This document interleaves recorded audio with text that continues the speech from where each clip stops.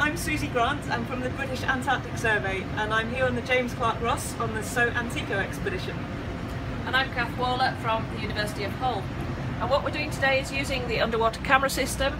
It's a really sophisticated camera. It can go down to 1,000 metres and give us live images of what's happening on the seabed. Using this camera is fantastic because it lets us see the animals in their natural habitat without disturbing them. You can see this lovely octopus here and his brittle star.